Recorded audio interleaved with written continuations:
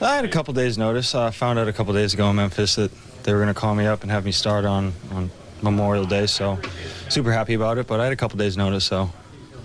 You have to be happy with the way you performed, right? You felt pretty good out there. Yeah, 0 would have been better, but, you know, yeah, all in all, I thought it was a good day. As a team, we did everything right today, so, you know, played good baseball.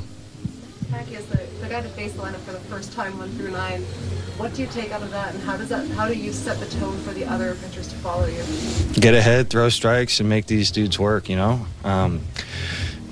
Just with a lineup like this, too, you know, you got to go out there, you got to throw strikes, you got to pound, because the second that you give them any inch of breathing room, they're going to take full advantage. So, you know, getting out there and making sure that I'm executing my pitches and keeping our team in the ball game. That's the name of the game, right?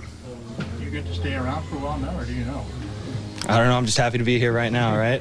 Well, there's another doubleheader certainly in Chicago this weekend, and that might have your name written out a little bit. Guess time will tell, right?